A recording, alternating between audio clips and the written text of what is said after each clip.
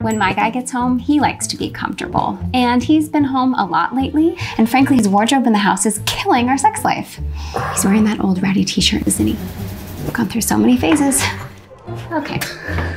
All right. Yep, he looked like a 9-year-old, so I decided to get him a regular bathrobe. How could that go wrong?